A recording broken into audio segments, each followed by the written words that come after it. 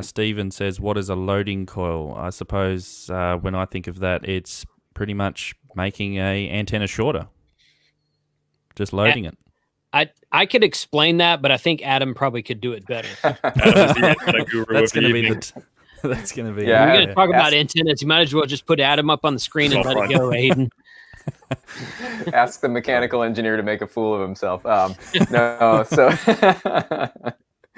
a loading coil is just an inductor placed in series with the antenna somewhere.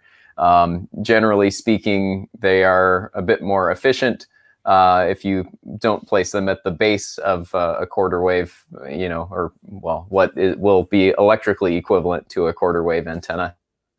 But placing the loading coil at the base is easier to build. At any rate, it's a big inductor, and you try to make that inductor as efficient and low loss as possible.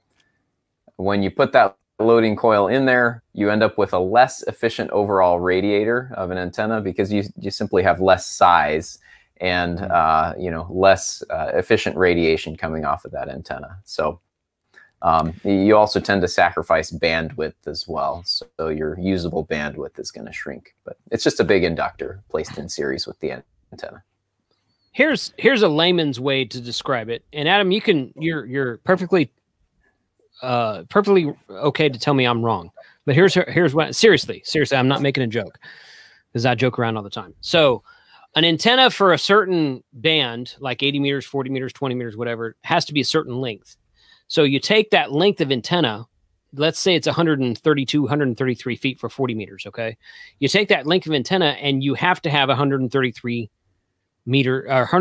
feet worth of wire for that antenna. Well, if your backyard's only 50 or 75 feet across, you don't have 133 feet. So you take part of the antenna and you wrap it around a coil to shorten the antenna. There's still that much wire in the antenna. It's still 133 feet, but part of it is wrapped around a coil instead of spread out from end to end, so that the physical length of the wire is the same, but the actual length of the wire is shorter because part of it's wrapped around the coil. And then you get the proper SWR and impedance on the antenna for whatever band you're trying to work.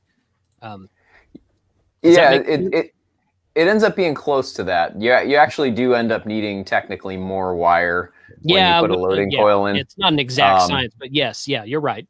But that's kind of maybe a way to sort of envision it. That extra wire in that coil does this, it kind of functions in a similar way as having that wire stretched out would. It adds inductance and it's got some capacitance to it as well, but not as much as the wire stretched out in full length. So yes, okay, good, thank you.